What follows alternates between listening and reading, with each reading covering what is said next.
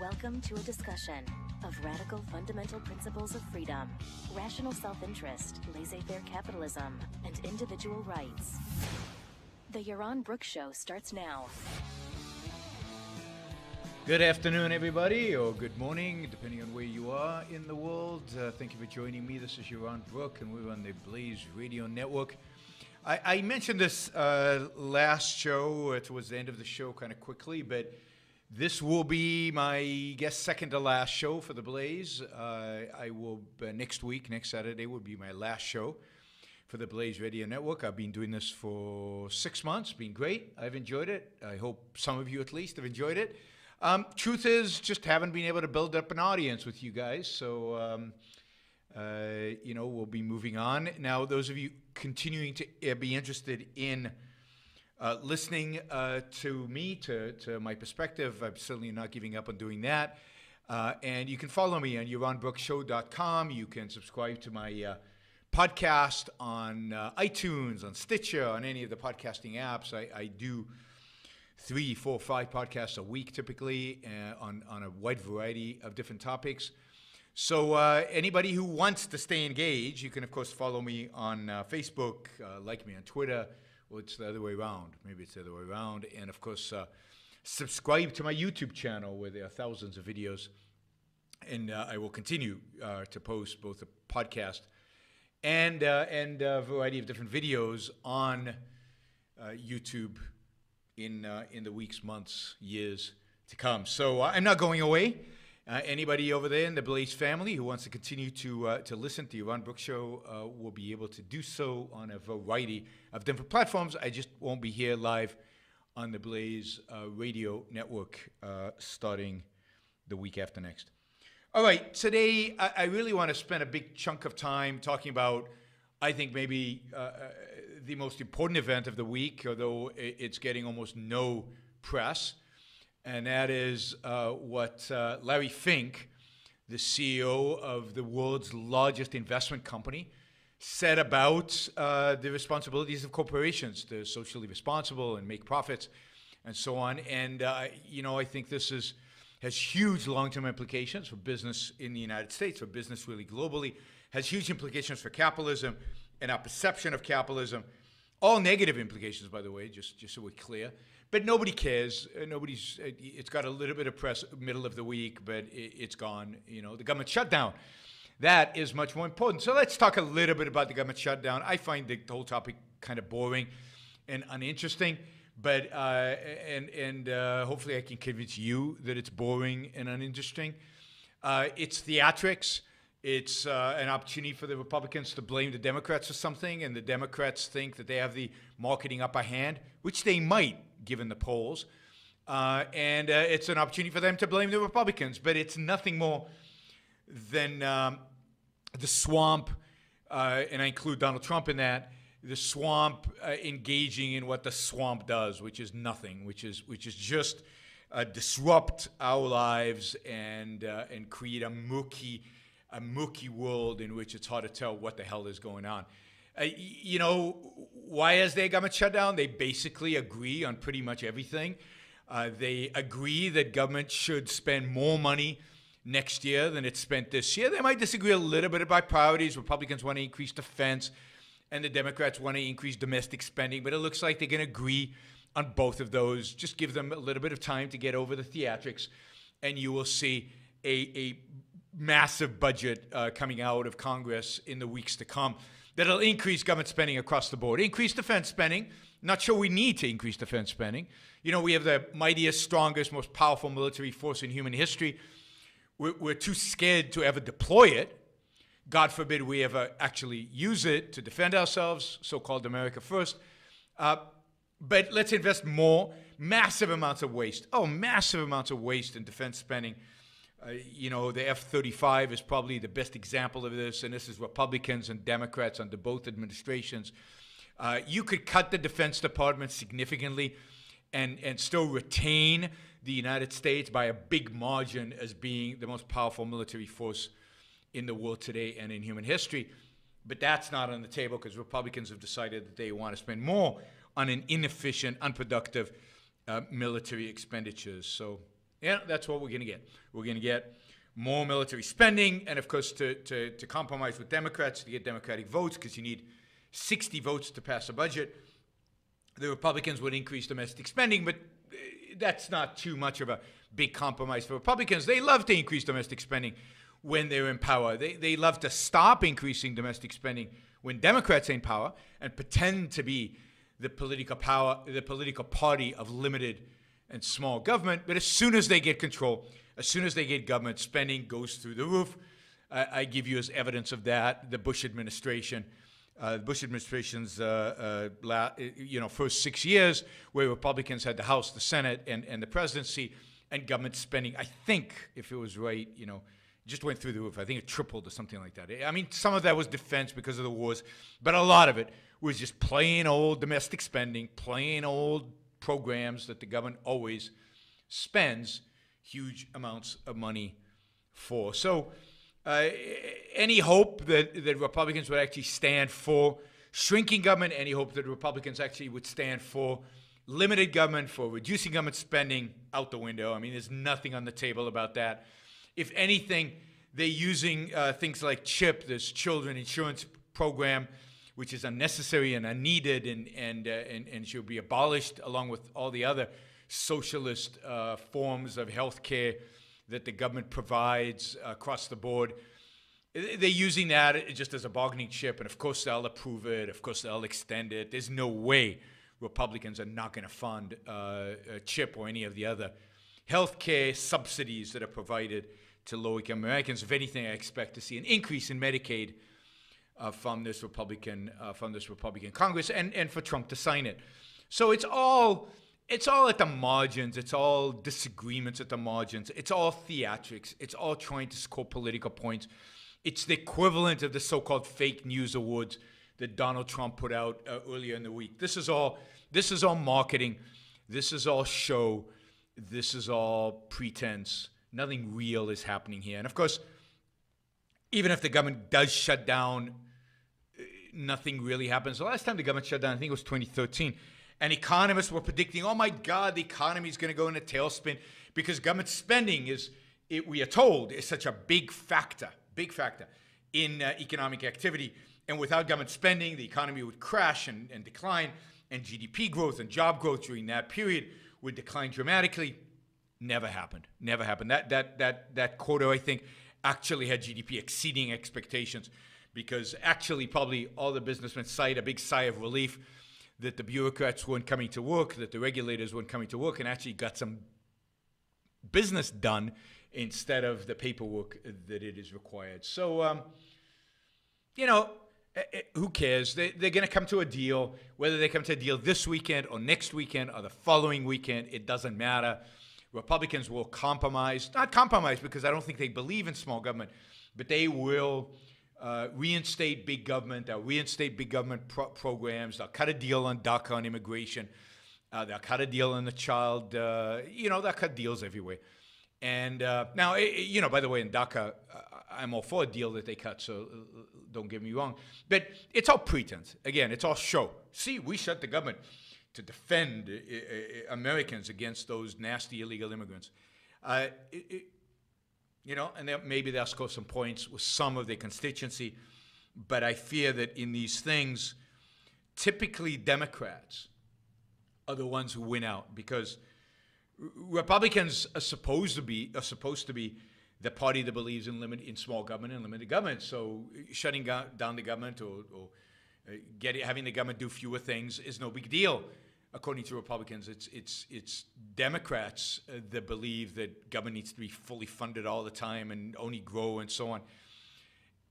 And it plays right into their hands when the Republicans are so panicky about shutting down the government and are willing to compromise.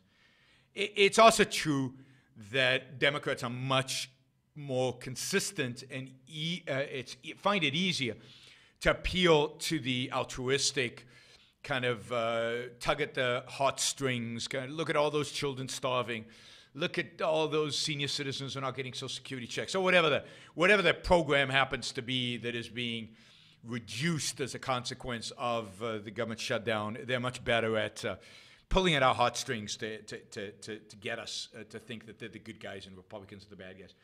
So we'll see from a marketing perspective who wins out on this. It's hard to bet against Trump on marketing. He's really good at marketing. It's the only thing I think he's good at. But at the end of the day, I think this is all meaningless. At the end of the day, we'll get a budget that I and those of us who believe in limited government and free markets and capitalism will hate. At the end of the day, nothing changes in Washington. And if anything, what this shows you is when the Republicans have the House, the Senate, and the presidency, they still cannot really get their act together and govern. I mean, one of the reasons supposedly the government is shut down is because McConnell is struggling to figure out what Donald Trump actually wants and therefore doesn't know where to draw red lines and how to actually negotiate with the Democrats. Whether that's true or not is hard to tell, but that seemingly, given what McConnell has said, seems to be right. So they can't even get their own act together in order to do this. All this. So, all right, we're gonna take a quick break here. When we come back, we're gonna talk about BlackRock CEO Larry Fink's comments to corporations, to American businesses, about what they should be focused on in the years ahead if they want his support. He runs the largest investment company in the world.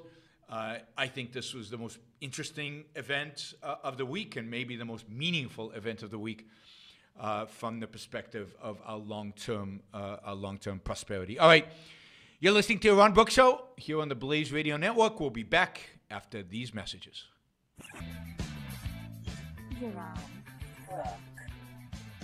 All right, we're back, everybody. And so I want to talk, and you're going to have to be patient with me in this story because I know this is not the sexiest thing. This is not something that gets people's emotions all riled up because, I don't know, there's carnage in the streets of America or illegal immigrants. It's not something that's all couched in these terms. It's also not necessarily always a right versus left thing or Democrats versus Republicans. So it's not something your tribal juices get going at or some people's tribal juices get going at. It's also complicated. So it requires a little bit of focus and a little bit of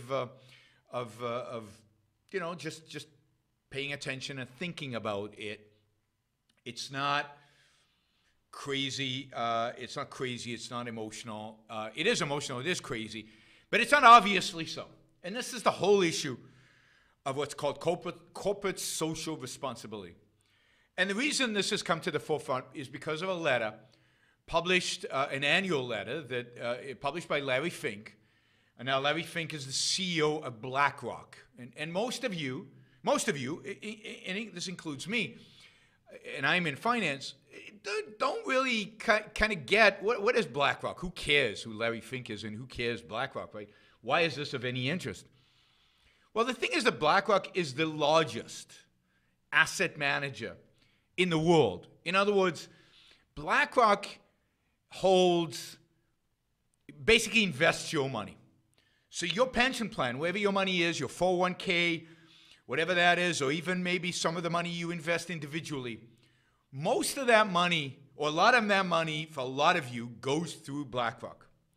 BlackRock manages over $6 trillion.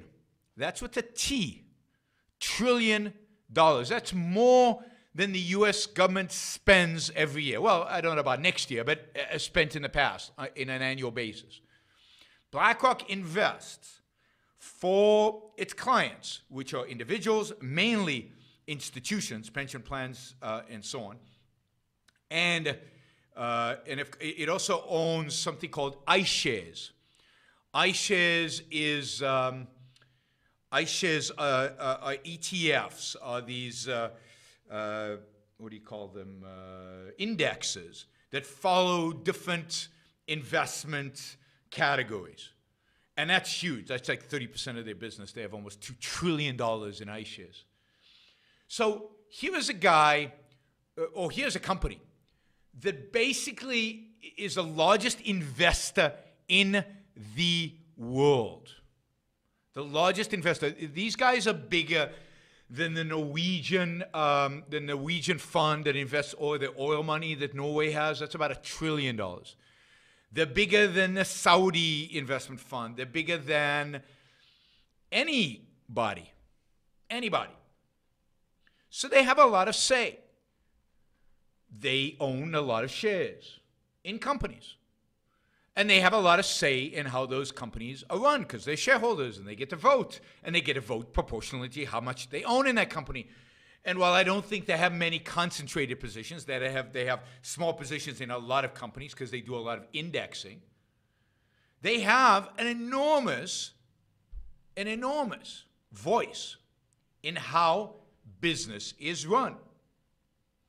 And if they take a position that is wrong on how business should be run, and if they apply that to how they vote for directors, to how they vote on board issues, to how they vote on who should be CEO of a particular company, they can have a disproportional impact, a massive impact, on how American business functions.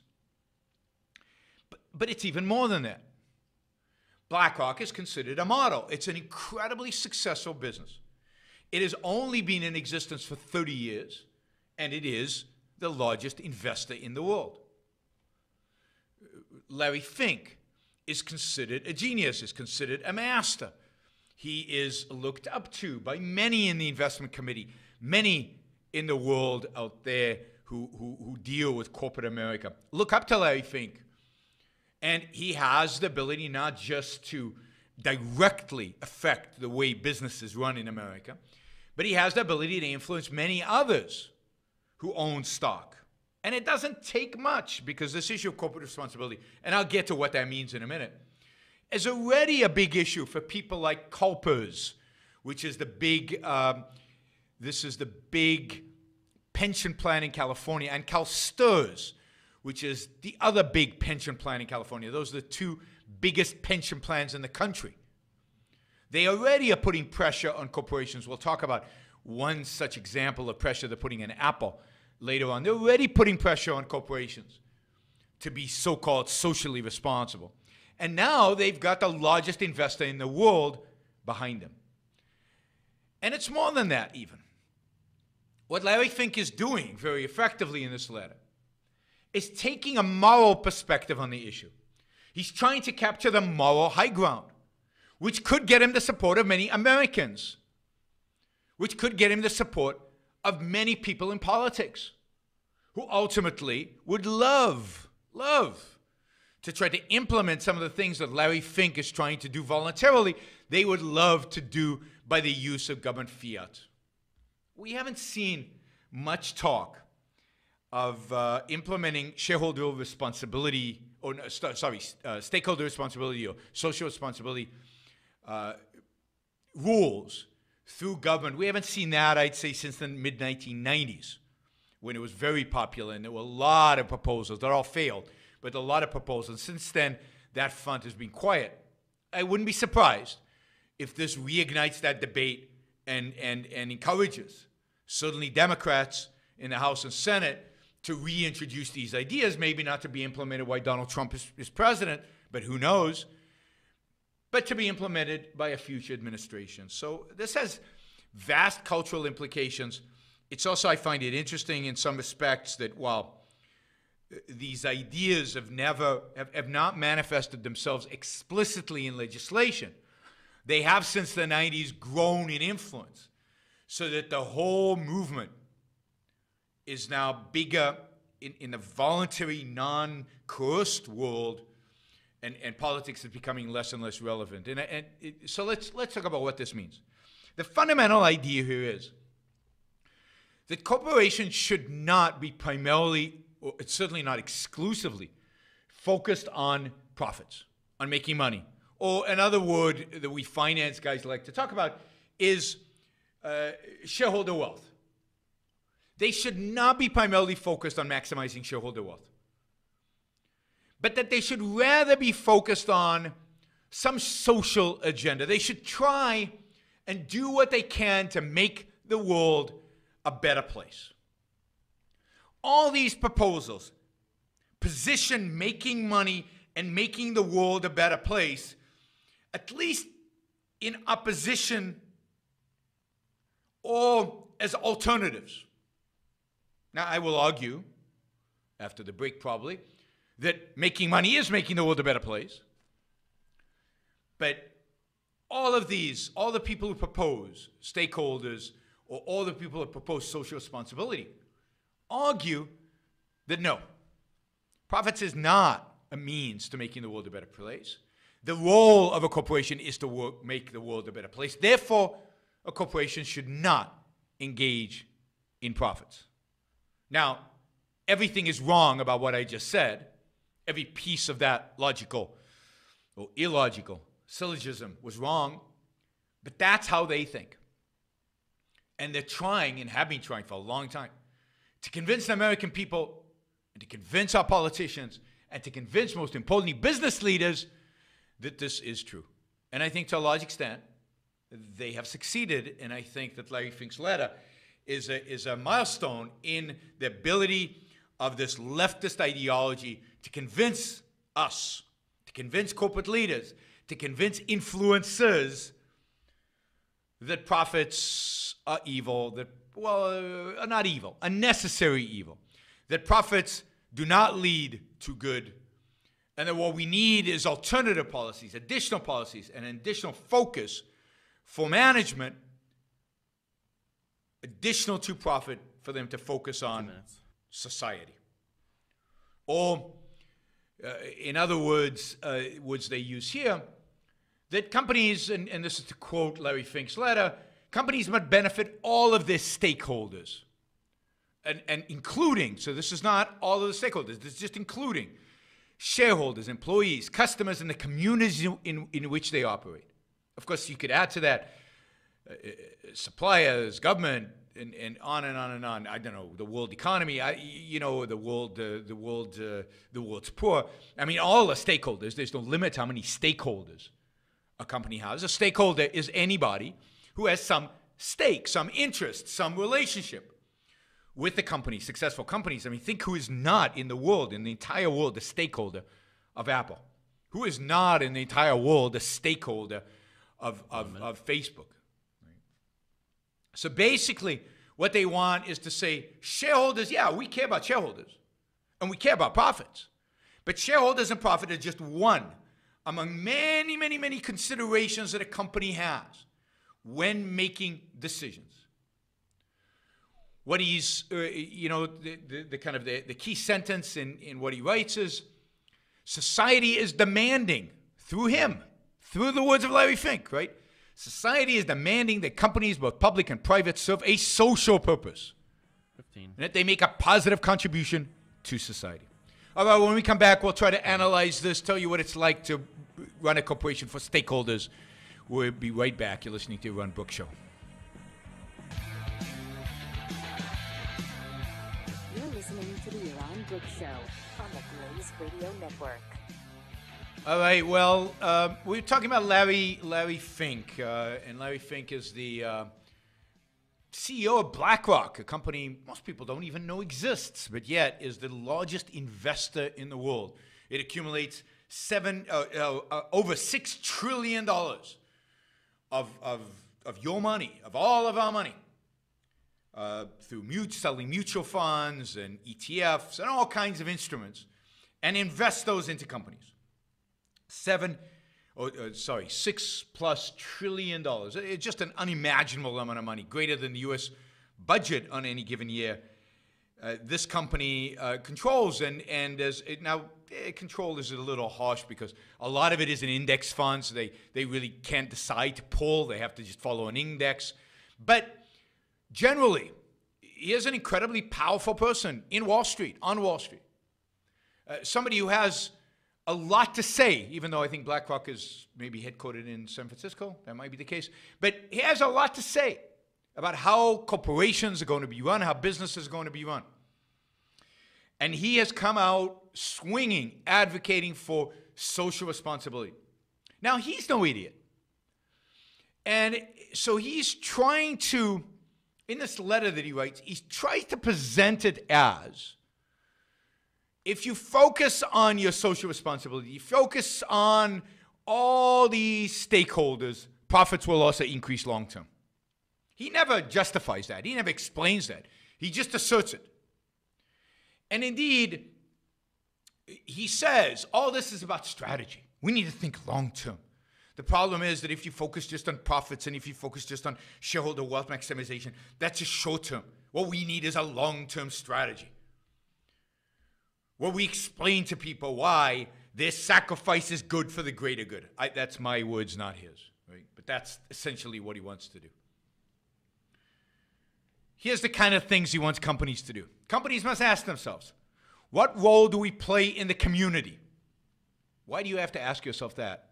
If you're producing a great product that people around you want to buy, or you're running a store that people around you like to come in and engage with you, why do you have to think, what role do we play in the community? Why not think, how do we make the store as profitable as possible? How do you make it more profitable? By creating more values for more people.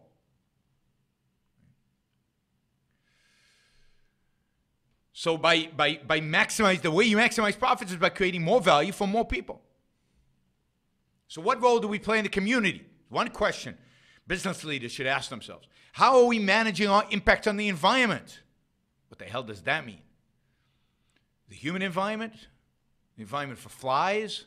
The environment for what? For mosquitoes? Hopefully we're impacting that negatively. Are we working to create a diverse workplace? Why is that important? Does that increase profitability? Is there any research that shows that diverse workplaces are better? Is it true that in Chinatown, it's better to have a restaurant with a bunch of Scandinavians? Does that work better? I mean, how do you decide? What does diversity have to do with anything? Are we adapting to technological change? Sure. So he sticks in something. This is all I'm reading from his newsletter, his letter. He sticks in something called technological change that everybody's for. Yeah, we should be adapting to technological change. Any business people disagree with that? Well, of course everybody agrees with that. Are we providing and retaining the opportunities that employees and our businesses will need to adjust an increasing automated world? I mean, you could view this two ways. Are we firing the people who can be replaced by computers, by robots? That's probably not what he meant. That's what I would mean.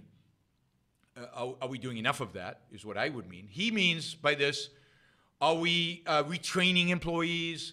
Are we compensating them so that when the computers come and replace them, they will not be hurt too badly? What does that have to do with long-term strategy? What does that have to do with long-term making the company more profitable and better off? Nothing. Right? Are we using behavior? This is a good one. Are we using behavioral finance and other tools to prepare workers for retirement so that they invest in a way that will help them achieve their goals? What does behavioral finance and other tools means? Here's my interpretation of that.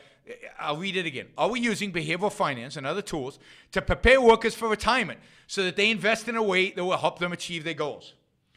This is the way I would write it. Are we manipulating our employees to invest in a way that we believe is good for them?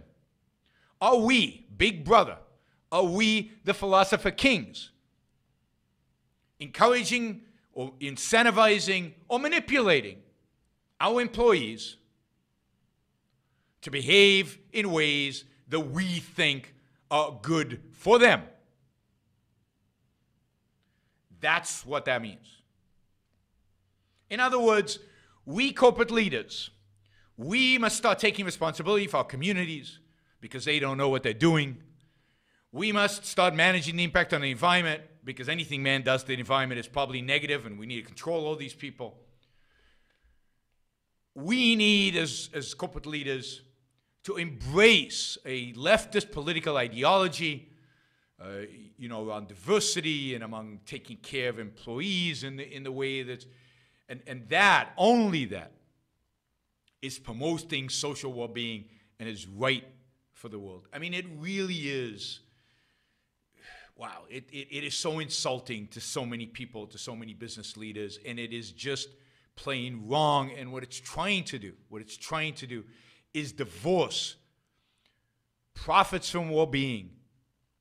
It's trying to divorce good business practices from American business. And it's trying to establish an intellectual elite, a group of philosopher kings who will then tell us what products are socially acceptable and what products are not socially acceptable. And by the way, you could flip this and turn this into a manifesto from somebody who's on the right. And they would say, here's what they would say. Company must ask themselves, are you employing or facilitating the employment of illegal immigrants? Right? That would be socially responsible from a right-wing, pseudo-conservative, whatever you want to call it, perspective. And when they run their companies, that's what they would do. Are you creating a workplace, hospitable to white males? We're not quite there yet, but you can imagine. You can imagine the Larry Fink of the right doing this.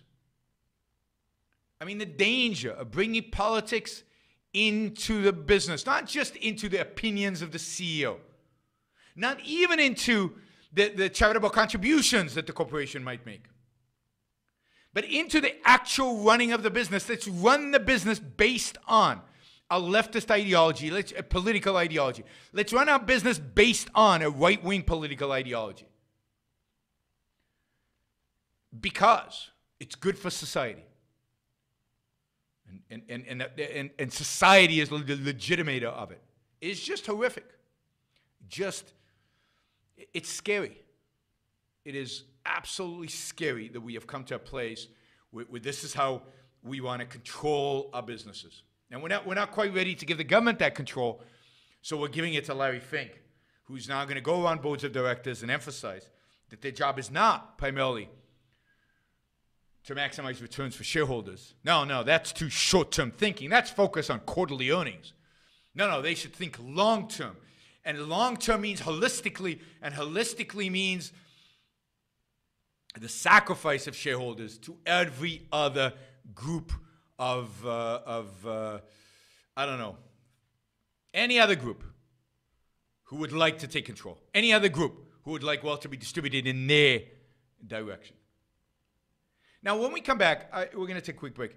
I want to run an exercise by you. I want to see what it would mean to run a business based on stakeholders, based on treating stakeholders as equals, not based on maximizing shareholder wealth, but based on treating all stakeholders. And then after that, what I want to do is I want to talk about what profit maximizing means and what maximizing shareholder wealth means. And is it this damaging, horrible, negative phenomena that people like Larry Fink try to imply? They'd never come out and say profits are bad, but they imply it. They imply that it's not socially responsible. Well, isn't it? It's not sustainable. Well, is it? All right, so we got two things. One, we're going to try to run a business together, all of us. We're going to try to run a business based on stakeholder theory. And then we're going to talk about the benefits of shareholder wealth maximization, the benefits of maximizing profits, and why that is the only moral thing to do, and why it is the only legal thing to do, why all businesses should maximize long-term shareholder wealth. That's what they're in business for. All right, you're listening to Yaron Brook Show. We're going to take a quick break. We're on the Blaze Radio Network. Yaron Brook. All right, so this is how the New York Times, in an editorial, a very good editorial, pretty objective about this. This is the headline, New York Times. BlackRock's message: contribute to society or risk losing our support. And that's exactly the message. They nailed it. Of course, and they go on to say that what he means by contribute to society is not just make money, but other stuff. He says, this is to quote Fink, to prosper over time, every company must not only deliver financial performance, but also show how it makes a positive contribution to society, as if delivering financial performance doesn't make a positive contribution to society. He's setting those up as opposites. If you look, one of the things Fink has promised is to expand his investment stewardship program and hire many, many more people into that group. And this is a group that monitors companies and works with managers. And here's one of the things they do. They do 3 things. This is number 3. Provide specialist insight on environmental, social, and governance considerations to all investment strategies. Now, guess what environmental and social considerations are going to be if, well, the talking lines of the left. Very, very dangerous stuff. And stuff that's going to be embraced by American managers throughout. Now, I want to do this exercise. I used to do this with my students and see what you think of this. All right. Let's imagine that we have a particular business decision to make. And we're not going to make it based on profits. We're not going to make it based on long-term shareholder wealth. We're going to try to make this investment decision based on stakeholder theory. Now, I know some of you are Trump supporters, so we're going to do this from 2 perspectives. We're going to do this if you're a leftist who believes in stakeholder theory, or if you're a Republican or a Trump supporter who believes in stakeholder theory. And let's try to make some corporate decisions. One corporate decision, one simple corporate decision based on this. By the way, this was the same corporate decision that I used as examples 30 years ago. So this is not a special one for Trump. This one has been around forever. Okay, and this is the decision. You're a manufacturing company. I want you all to think about this. You're a manufacturing company, and you are trying to decide whether to move manufacturing to Mexico, right? It's perfect for the Trump era. Trying to decide if to move manufacturing to Mexico. Now, let's make this assumption. You've run the numbers. You've looked at profitability. You've looked at cost of transportation. You've looked at the drop in productivity that will probably happen when you move to Mexico. You've looked at all the factors that are involved in moving the factory to Mexico. And from a purely financial perspective, this is a win. This is a good thing. It'll maximize long-term shareholder wealth. It has a greater value financially than staying in the Midwest, wherever you happen to be, right? All right, so if you're a shareholder maximizer, then the answer is easy. You move, because this will maximize shareholder wealth. But now what do you do, and what do you do if you're trying to maximize stakeholder well-being? So this is the kind of thinking you have to do. Who are the stakeholders? And I usually go on the board and ask people, okay, shout out stakeholders. Who's a stakeholder? Anybody you think is a stakeholder. And they'll say customers are stakeholders. All right, good. Well, who else is a stakeholder? Well, suppliers are stakeholders. And who else? Well, obviously employees are stakeholders. And who else is a stakeholder? Well, the community's a stakeholder. Who's the community? Well, now you get a little fuzzy, right? Which community? Which community? Right? Is the community being served right now? Is it the community of all customers in the world? Is it the community where your factory is going to be in Mexico? We'll get to that. So what is community? Who is the community? That's a tricky one. But okay, community. Who else? Anybody else? Right. This is a realistic decision that every company has to make every day, whether to keep its manufacturing in the Midwest or move to Mexico. We're not talking about reduced regulation. We're not talking about politics. We're talking about simple business decision. Given the circumstances today in the United States, given the circumstances in Mexico, we're going to move. Should we move? Is it an economic decision?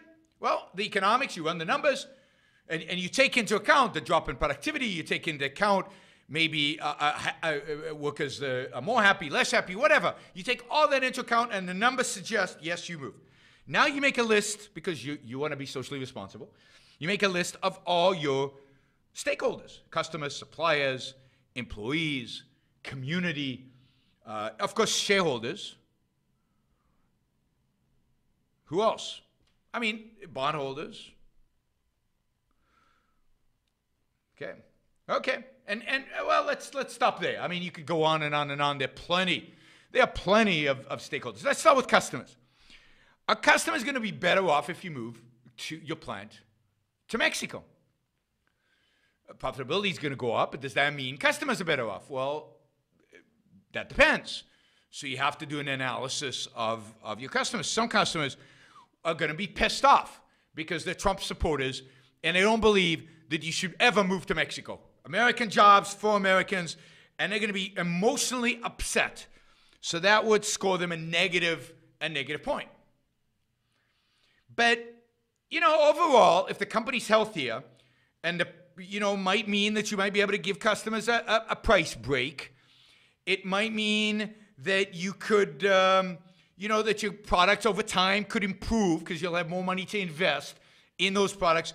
I would say most customers are probably going to give this a plus, thumbs up. We're better off if it comes out, right? All right. Now remember, stakeholders, this amorphous, anybody related to the company. It doesn't, as we'll talk about, it doesn't really mean anything, but okay. Suppliers, what about suppliers? Are they happy with the move or not? Well, some of them are unhappy. Some of them are downright miserable because you're going to move to Mexico and that's far away and you might switch suppliers. Instead of having suppliers in Wisconsin, you might now switch the suppliers in Texas. Or, God forbid, you might actually switch to suppliers in Mexico. So some of your suppliers are going to be really depressed and they're going to have a negative impact. But what about your new suppliers? And should you take into account new suppliers? Well, certainly your new suppliers in Texas, if you're an America First guy, you're fine with that. So switching them from Wisconsin to Texas, that's okay. But what about suppliers in Mexico? Should we count the positive impact on suppliers in Mexico you don't yet have? Now, if you're a so-called globalist, an anti-concept, by the way, a non-existent idea, but if you're a so-called globalist, oh my God, suppliers in Mexico, that's terrible. We don't care about them. Oh, you do care about them. Sorry, the globalists love suppliers in Mexico, right? So you do care about them, right? But if you're not a globalist, if you're a Donald Trump fan, you don't care about suppliers in Mexico, so it's a negative. So 2 minutes. Hard to tell, right? Employees. Well, clearly the employees in the Midwest are going to lose, so that's a negative. But employees in Mexico might gain. But again, do you care? Don't you care? Community, maybe. I don't know what that means even. How do you measure the community benefit? But yeah, the plant closes. There's a blight. People lose their jobs. That's bad for the community in the Midwest, good for the community down south, and good for communities in Texas maybe. Shareholders, it's just a plus, right? It's all good.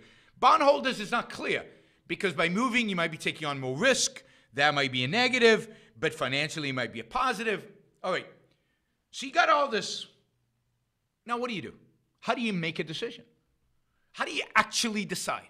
1 minute. Whether you're a leftist or right wing or whatever, how do you decide? Do you add up all the negative signs? And if there are more negative signs than positive signs, you don't move? Or do you add up all the positive signs? And if they, what do you do here? How do you make a decision? And there is no way to make a decision. This kind of thinking is self-destructive. This kind of thinking is debilitating. This kind of thinking is paralyzing. 30. You cannot make up your mind. And you don't. Companies who run like this don't survive. Companies who run like this die. There's no guiding principle.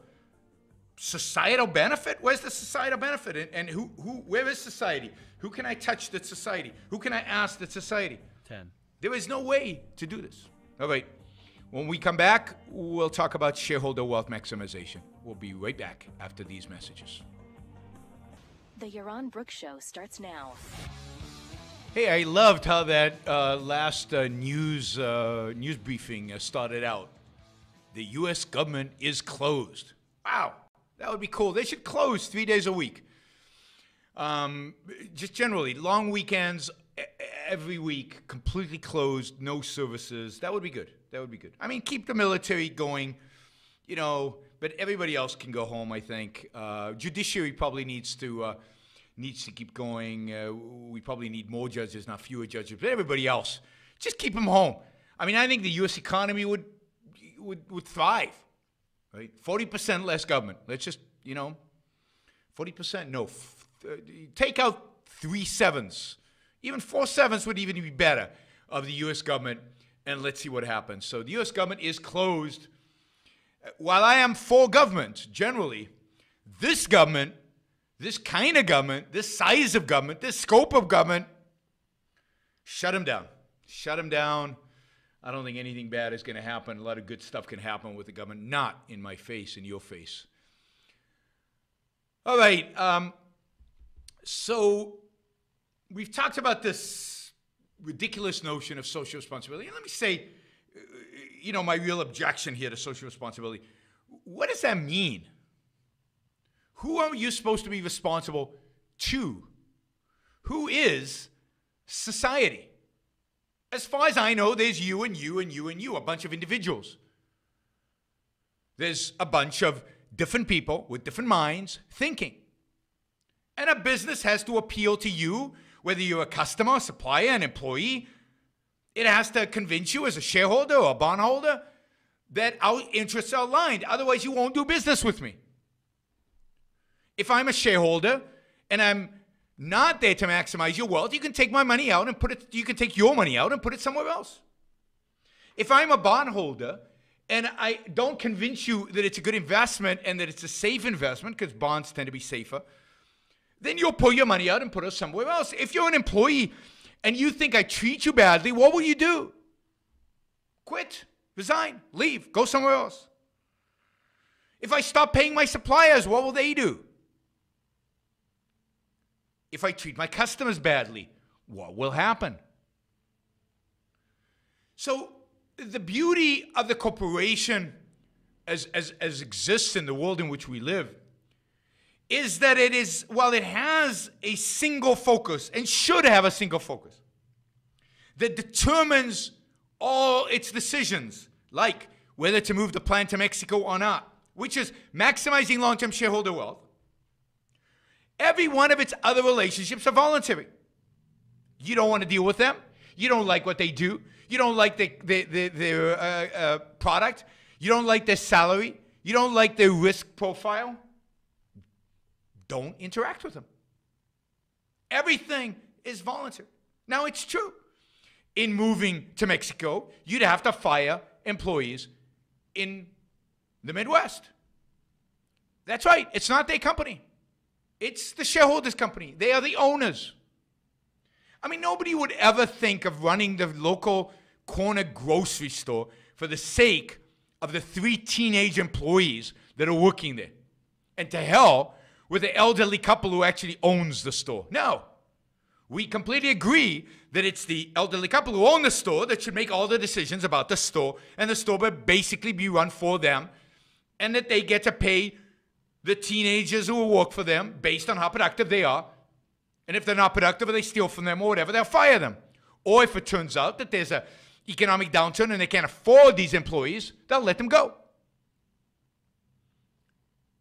We completely understand it when it comes to small business, but the same principle applies to big business. Shareholders are owners. Shareholders have the legal right, the legal claim against the assets of the business, against the cash flow of the business. And legally, fiduciary, that's a word I can't pronounce. From a fiduciary perspective, it is manager's responsibility to run the company for the sake of its owners. That's not managers, by the way. It's not even the board of directors. It's the shareholders. Now, we know who the shareholders are. We can ask them what they want. They want more money. That's why they're in the market. And if they don't want more money, if they don't want their stock price to go up, they can leave. They can go to another company. If they have some social agenda, if they have some environmental agenda, they have some so-called social justice agenda, then they can go and invest in a different company. But the job of managers, the fiduciary legal responsibility of managers, is to run the company for the sake of owners, which means to maximize long-term shareholder wealth. Now, what does that mean in terms of how they treat their employees? I used to ask this to my students, and I used to say, yep, I don't care about employees. All I care about are the shareholders. So I strap my employees to their machines. I whip them 3 times a day. I only open the shackles up maybe to let them go to the bathroom. And my students used to go, no, that's ridiculous. And I'd say, why? I don't care about employees. I only care about shareholder wealth maximization. They would say, yeah, but you can't maximize shareholder wealth if you treat your employees that way. Why? I say, I mean, put aside the rights violation. You know, we're playing here. Because they won't be productive. Because you're much more likely to get productive employees and to get hardworking employees, to get motivated employees, to get incentivized employees if you pay them based on how productive they are, if you reward them when they do well, if you fire only those employees who are no good, if you actually run the business in a just way, if you treat your employees justly, which means treating them based on what they deserve, which means in a corporate environment, treating them based on how productive they are.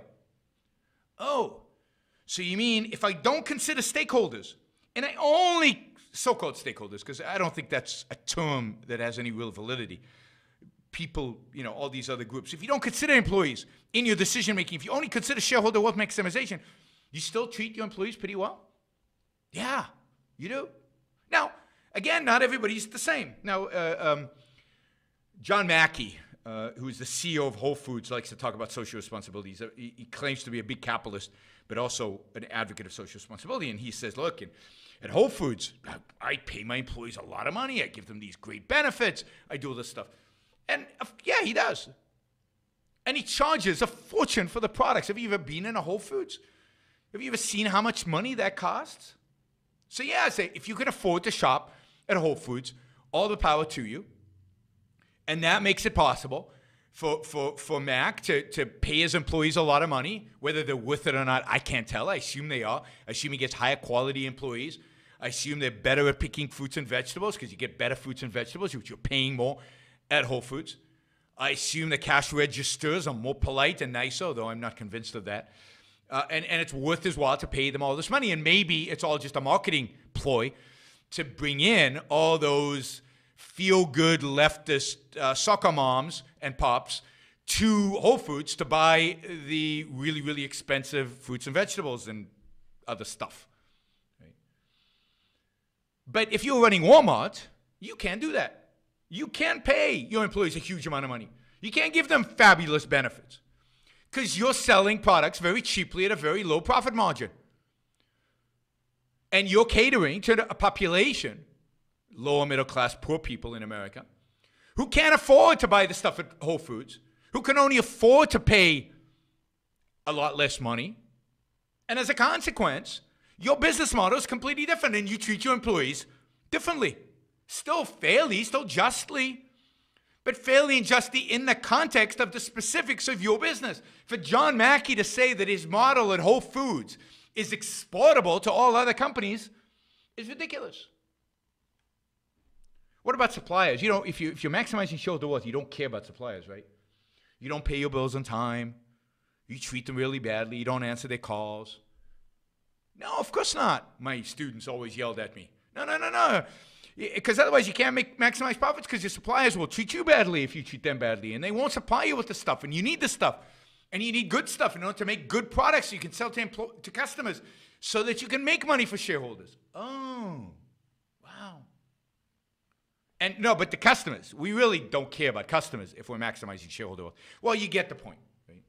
The point is that if you actually want to have a positive impact on society, meaning the individual, rational individuals within society who are interacting with your firm, then the best way to have a positive relationship with all those people that interact with your firm is to treat them justly in the cause of maximizing long-term shareholder wealth.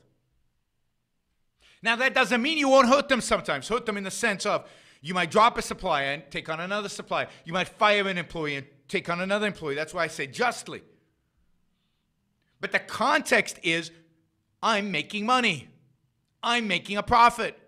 I am maximizing shareholder wealth. That is moral. That is noble. Because the only way to do it, well, we're going to take a break here. And then when I come back, we're going to talk about the only way to make money, the only way to make a profit, what the profit motive indicates about what you are doing. All right, you're listening to Yaron Brook Show on the Blaze Radio Network, and we'll be right back. This is the Yaron Brook Show. All right, we're back, and thanks for sticking around. We're talking about this whole idea of social responsibility and what it's about. So how do you make profits? You know, because it's positioned as either you focus on profits or you focus on these other things. And I say you focus only on profit. But how do you make money? How do you make money? I like to ask in my talks, how do you become a billionaire? What does it take to be a billionaire? Well, the only way to become rich, the only way to make a profit is to really engage your mind in productive activity, in the creation of values. Creation of values that many, many, many people out there want. That many, many, many people out there are willing to pay you for. How much are they willing to pay you for? Well, you're not going to make a profit unless they're willing to pay you for it more than what it costs you to produce, which is not easy. It's easy to produce stuff and not be able to sell it because you're charging too much, because your cost of production are too high. But the challenge is not just to have an idea, not to invent something, but then to be able to produce it cheap enough so you can make a profit when you sell it. And then to sell it to so many people that you're going to make a lot of money. Because if you can sell something to 1 billion people, even if you're only making $1 on each thing, it's $1 billion of profit. I mean, the dollar is $1 profit, right? Now, what does it mean when people buy your product? What does it mean to buy your product? It means that those people believe that this product is worth more to them than what they paid for it. So to sell a product to somebody is to make that other person's life better. It's to improve the well-being, at least what they think, what they intend, of the person buying the product. Trade is a win-win transaction when it's thoughtful. I buy stuff that I believe will make my life better. Buy more than holding on to the cash. I'm better off for buying the product. I'm better off for having an iPhone in my hand instead of the money. I'm better off for having a loaf of bread in my hand rather than the money. So the only way you can become profitable, in other words, the only way you can maximize shareholder wealth, is in a sense by making the world a better place, by making your customers better. That's the only way to make the world a better place, is by making each individual customer better. You see, but they want us to forget about the individual. They want us to pretend that there's some society out there and that this society has a well-being, has good stuff associated with it and bad stuff associated with society, not as individuals, but as a group. And that your job as a business leader is not to improve the well-being of the individuals in the group who want to interact with you, but that your job is to improve the well-being of the group, core group. Now, of course, how do you know what's good for the group? What do you know what's good for the group? Well, I don't. And I don't think any of you do. And indeed, I don't think anybody does. I think only the pretentious philosopher king leaders, our leaders know. Those who have an agenda. The Larry Finks of the world, they know what's good for society. They know what environmental policies we should have. They know how much we should pay employees. They know how much employees should take. Minimum wage, for example. They know how you should use your tax cut. One of the things in his letter, he says, all companies should reveal publicly how they're going to use the money they get from the tax cut. Because Larry Fink knows how you should use it. You don't. Your shareholders don't. He knows. The supreme leaders know. They are channeling the well-being of society, and they will tell you what kind of behavior is acceptable to society and what kind of behaviors are unacceptable to society. Whenever we talk about social responsibility, the public good, all we're doing is feeding in to the desire of the powerful to control our lives. Because nobody knows what the public interest is. Nobody knows what's good for society. There is no such thing as society. There's no such thing as the public. All we can do is trade, interact in a positive way with individuals around us. There is no way to aggregate the good of society. There is no way to figure it out other than, I would say, the only good of society, the only truly socially responsible thing to do is leave people free to make decisions for themselves. To make decisions for themselves. That's socially responsible. But that's exactly what they don't want. Because they want to tell us what social responsibility means. They want to tell us how to run our companies. They want to tell us how to run our lives. They want to tell us what we should be feeling and what we should be thinking. They want to determine what's good for society. And since there is no society to stand up to them, who's going to tell them no? So it's up to individuals now to speak up against Larry Fink, to tell him to go to hell. I don't want your money if I was a CEO. Don't invest in me, please. I'm not interested in your, social responsibility garbage. I'm not interested in your guidelines for how I should use the taxes. Let's say the taxes that I get back that were mine to begin with. My money, getting back. I'm going to do with them, a responsible CEO would say, I'm going to do with them what is the best interest of shareholders. Now, it might be in the best interest of shareholders, and this goes to a whole other thing that's been going on the last few weeks. It might be in the best interest of shareholders to return the money directly to them because they have better opportunities to invest that money than we do at the corporate level.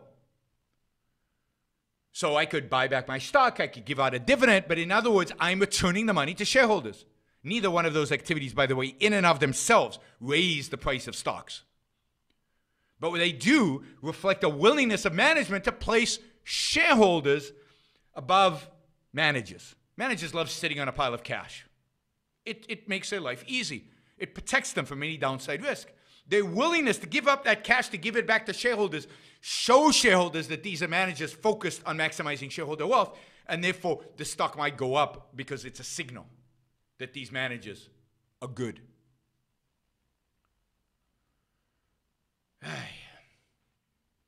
So it might be that Apple should give all its money back to shareholders because it doesn't face good investment opportunities.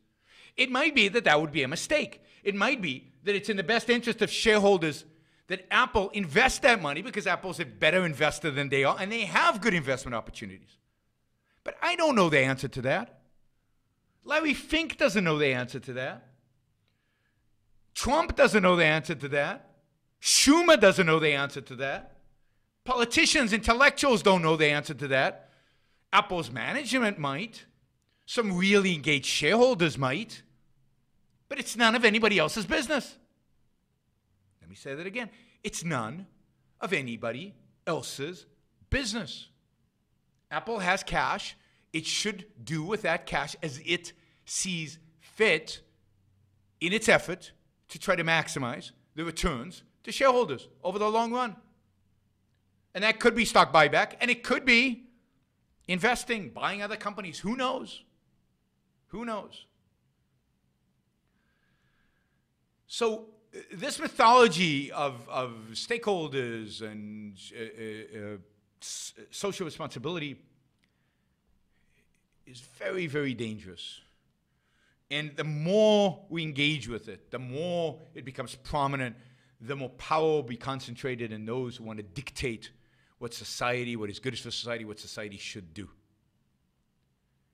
And the fact that this is gaining traction, within America's boardrooms is truly scary. The fact that there are CEOs, the fact that there are leaders, the fact that there are board members who take this seriously is truly scary. They're not waiting for government to impose it on them. They're starting to do it voluntarily.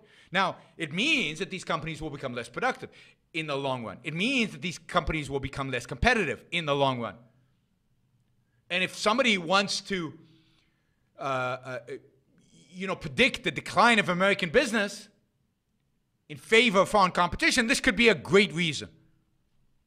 Now, some foreign competition is already, in a sense, handcuffed by these kind of things that are part of the institutionalized law. Companies in Germany, companies in Japan, who could be much more productive, much more competitive, much better than what they are not as good because of these kinds of laws in those countries. Here in America, we're going to do it voluntarily to ourselves.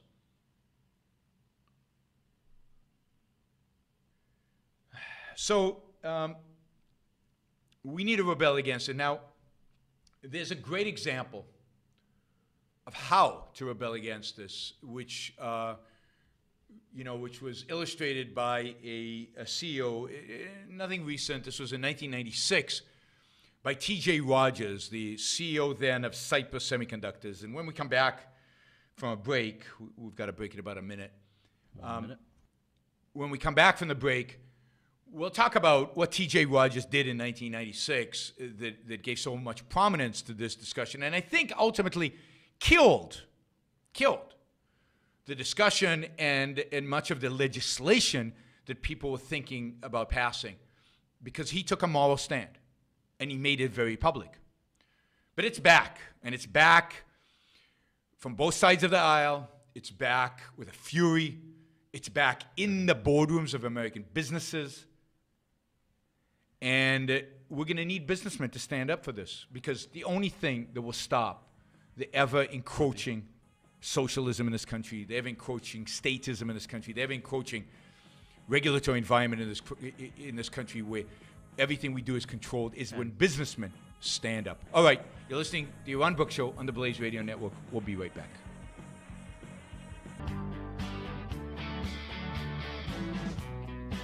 This is the Yaron Brook Show.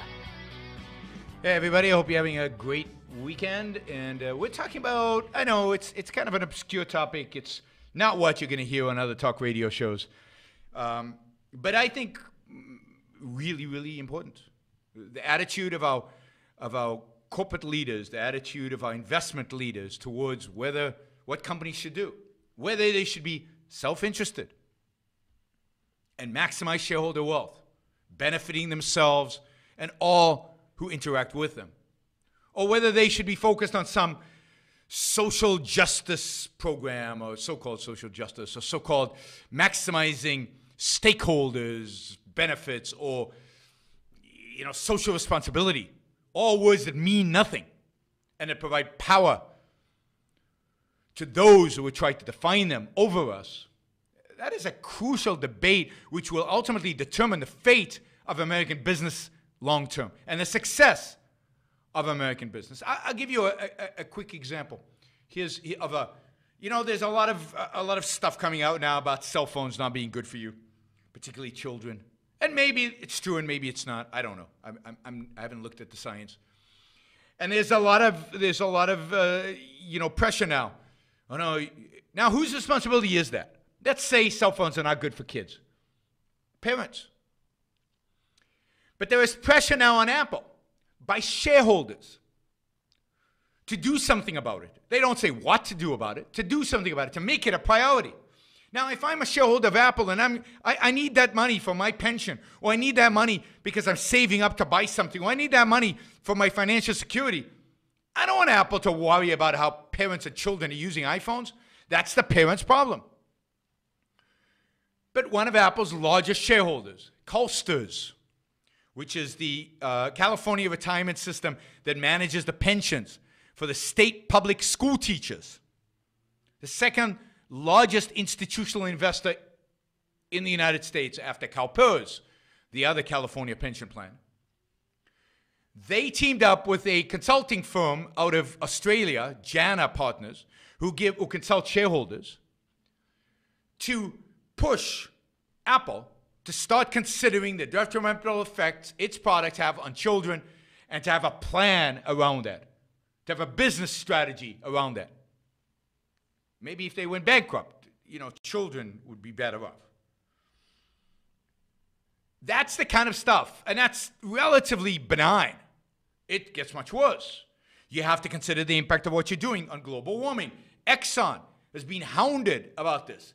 So Exxon now reports the impact Exxon has on global warming is reported by Exxon every quarter because of this kind of shareholder activism. Jana espouses that companies now think about the impact that their decisions have on public health, on human capital management, and on environmental protection. Oh my God. All right, so I want to tell you kind of an inspiring story. And the inspiring story of that story of T.J. Rogers, the CEO of Cypress Semiconductors. In 1996, April 23rd, Cypress Semiconductor, a publicly traded company that out of Silicon Valley, received a letter from the Sisters of St. Francis of Philadelphia. This is a group of nuns that have a pension plan, and that pension plan owns some Cypress stock.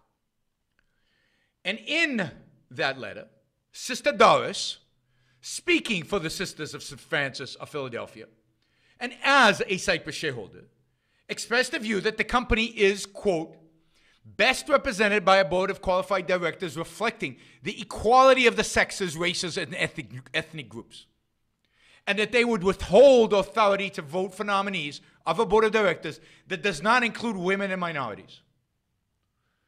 So this is pretty standard stuff today, and indeed, I don't know that there are any boards that don't have women and minorities because of this kind of stuff, but this was 1996, and Cypress Semiconductor, I don't think at the time, had a woman or had a racial minority on the board.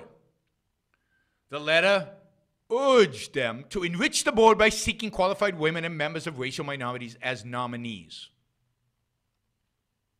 Now today you would, big deal, but because we've still gotten used to this is standard practices. Every single company has quotas for women and racial minorities in terms of who they hire.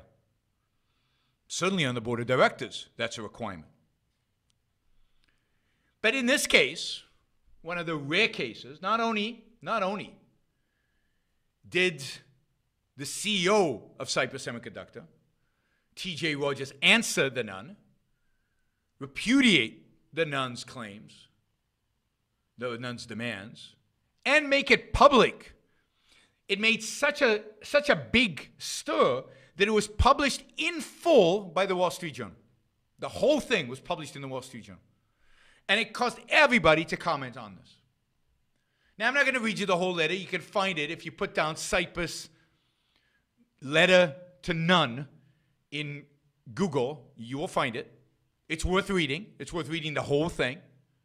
And I don't agree with everything written here, and I think the emphasis could have been a little different. It could have been stronger. But wow, this is so different than anything else you hear from corporate America. What a breath of fresh air. Now he says that in this letter I reiterate the management argument opposing your position. Then I will provide, listen to this is a CEO in Silicon Valley. Then I will provide the philosophical basis behind our rejection of the opening principles espoused in your letter, which we believe to be not only unsound, listen to this, guys, but even immoral.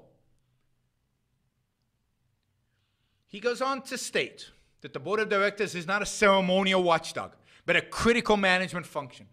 That they have clear criteria for choosing directors, which means an experienced CEO in an important technology company, direct expertise in the semiconductor business based on education and management experience, and direct experience in the management of a company that buys from the semiconductor industry. Those are the qualifications of their directors.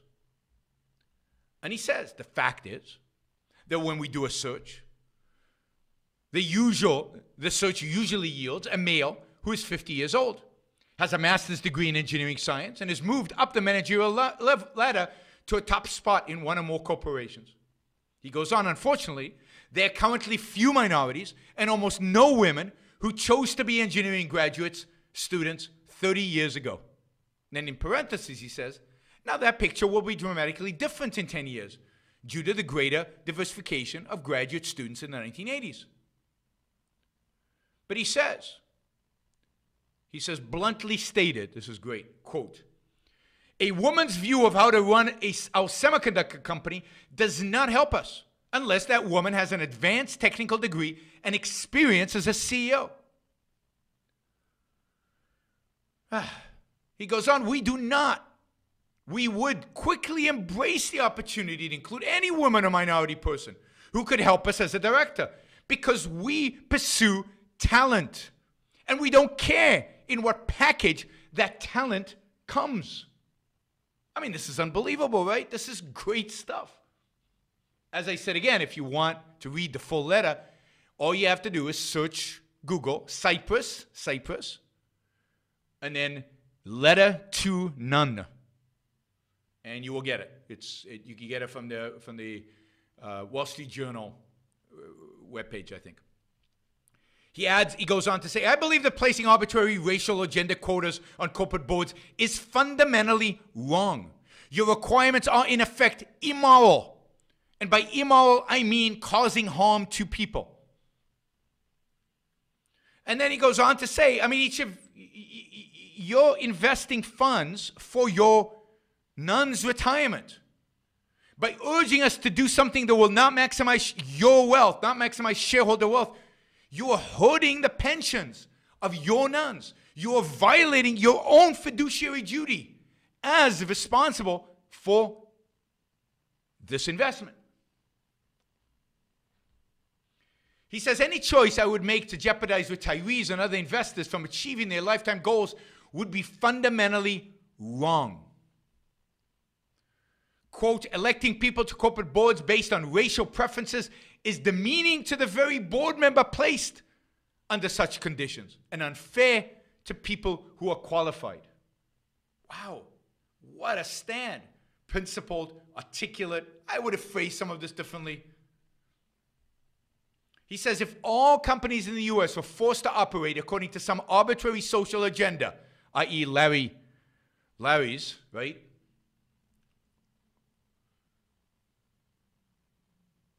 Rather than for profit, all American companies would operate at a disadvantage to their foreign competitors.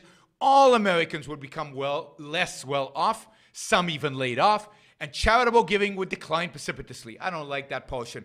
He's framing this as charitable giving will go down. Charitable giving is the essence of virtue. You're hurting virtue. This is where TJ sells off a little bit. So that's my reply, he summarizes. Choosing a board of directors based on race and gender is a lousy way to run a company. And then he goes on, he lists a whole list. In addition to your focus on racial and gender equality of board representations, other investors have their own pet issues. For example, whether or not a company, quote, is green or environmentally conscious, does or does not do business with certain countries or groups or people, supplies the U.S. Armed Forces, is involved in the community in appropriate ways, pays its CO too much, too little. And he goes on and on and on with all these lists of special interest groups or pressure groups. And he ends the letter. Cyprus stands for personal and economic freedom, for free minds and free markets. A direct quote, by the way, from Ayn Rand. A position irrevocably in opposition to the immoral attempt by coercive utopians to mandate even more government control over America's economy. With regard to our shareholders who exercise their right to vote according to a social agenda, we suggest they consider whether or not their strategy will do net good after all the real costs are considered. Period. I would have added, sell your shares, go somewhere else. Thank you. Now, wow. If we're going to change the world, if we're going to make a world a more capitalist world, if we're going to make the world a freer world, if we're going to make a world that is free for individuals to pursue their happiness, business leaders, businessmen are going to have to do what T.J. Rogers did. They're going to have to stand up for their right to make money. They're going to have to stand up for their right to do business as they see fit. They're going to have to denounce the Larry Finks of the world. They're going to have to denounce the bureaucrats. But also the people who are not bureaucrats, the businessmen who are anti-business. They're going to have to stop granting the sanction of the victim, to use Ayn Rand's terminology. That was her last speech, where she said, you businessmen are making your enslavement possible. You're making the destruction of capitalism possible. You're making the destruction of American capitalism possible. Stand up, businessmen. Write letters like T.J. Rogers did. Speak up. Speak up for your own lives and for the lives of all of us who admire you. All right, we're going to take a quick break here. You're listening to Yaron Brook Show on the Blaze Radio Network.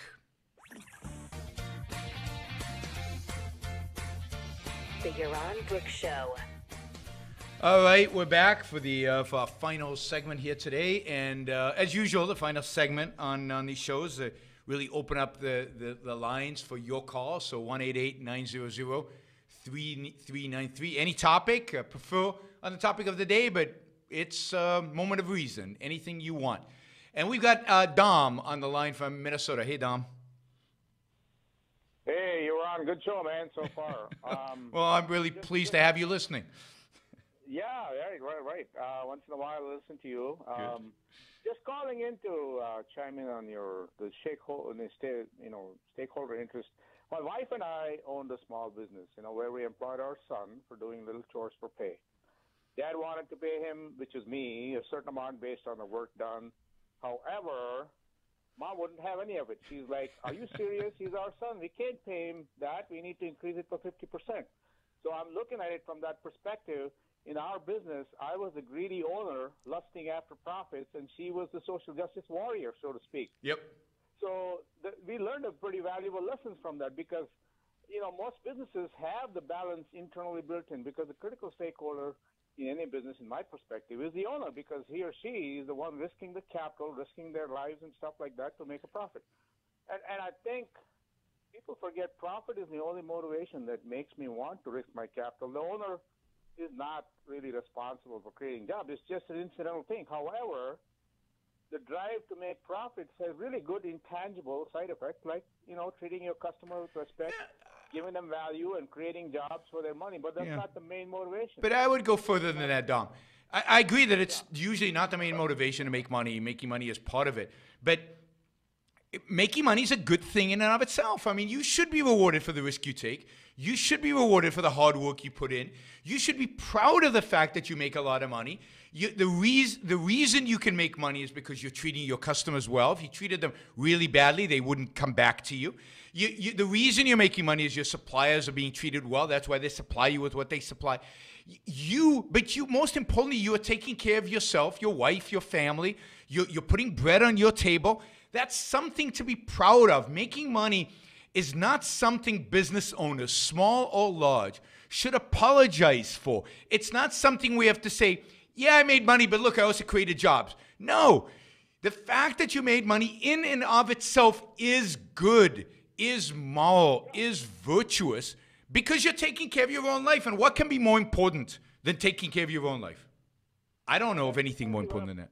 Yeah, I'm coming right from that perspective because just listen to this example.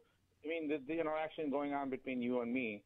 I mean, you didn't ask me to call, and I called because you interested me in your discussion.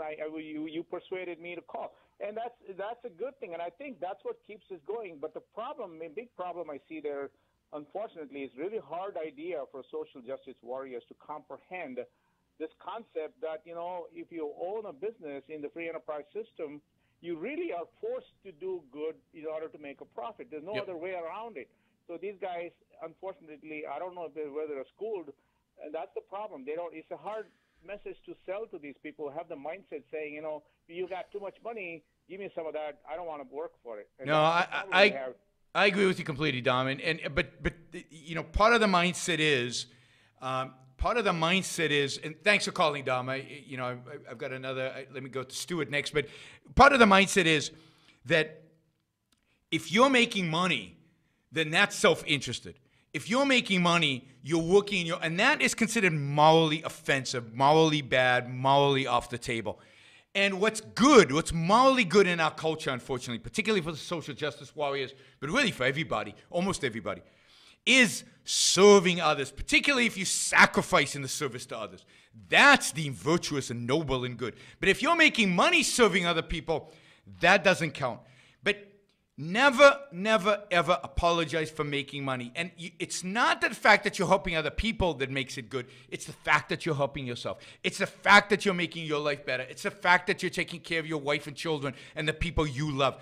That's what makes making money virtuous. And oh, by the way, you cannot make money without serving your customers, serving your suppliers, and so on. All right, we're going to take a quick call from Stuart because I do not have a lot of time left on the clock. Stuart from Hawaii, how's it going? Aloha. Aloha. What's up? So I wanted to ask you if you've heard about this.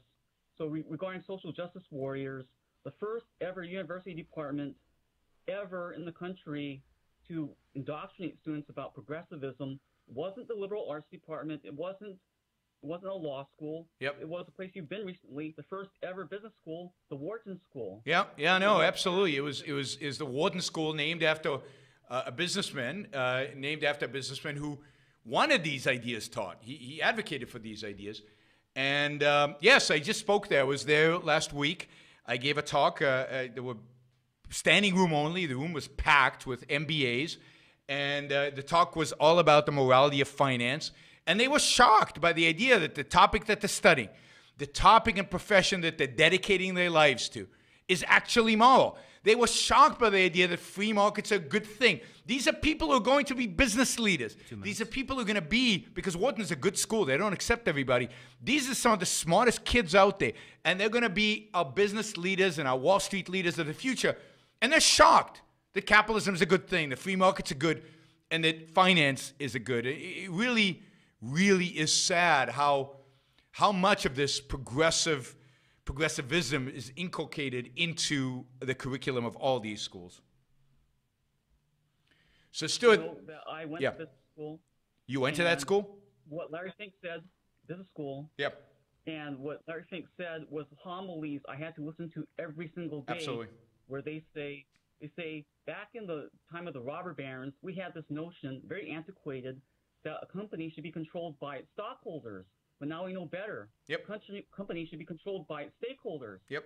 Meaning everyone in society. 1 minute. Stockholders. Meaning the company should, falter and be destroyed. Thanks to it. Thanks for the call. You're absolutely right. When I was in MBA school, same thing. I got my master's degree in business. Was taught exactly this in our business ethics class. Our strategy class, our finance people didn't teach this, but our business ethics did. All right, as I told you earlier in the show, this is my second to last show on The Blaze. Next week will be my last show. We'll try to go out with a blaze of fire. But you can continue following me on Yaron Brook. Just look up Yaron Brook anywhere online, yaronbrookshow.com. You can follow me on Facebook and Twitter. And you can also support the show, support what I'm trying to do. These ideas, you're not going to hear them anywhere, literally anywhere else. And you can support that by supporting me on Patreon, Yaron Brook Show. All right, thanks everybody. And we'll be back next week at the same time, same place. Bye.